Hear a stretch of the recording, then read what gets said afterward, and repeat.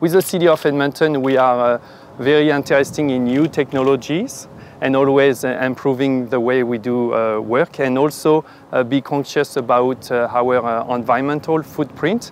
And the City of Edmonton does have some environmental goals that are very important. Of course, like I mentioned, it's going to be less emissions, and it's going to be also less compaction compared to bigger mowers, and also low noise activities.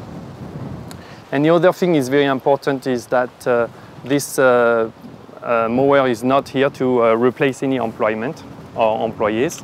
It's actually, during that test here, we're going to see in real time how he acts with the environment, with people and with wildlife, and to be able to have those mowers probably working on more tight area where it's difficult for our fleet to access, such as some slope along like some pond area or tight area that we have to maintain with the city.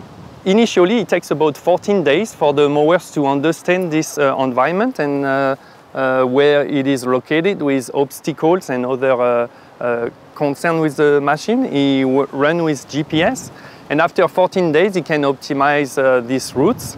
And it takes about, initially it takes 4 days to cut 5,000 square meters. This is the area that the mower is working currently. And when it's optimized, it takes about a day and a half to cut the whole grass. He runs about 4 hours per charge, and it takes about an hour to charge. There is tiny X-Acto knife underneath. There is 3 underneath.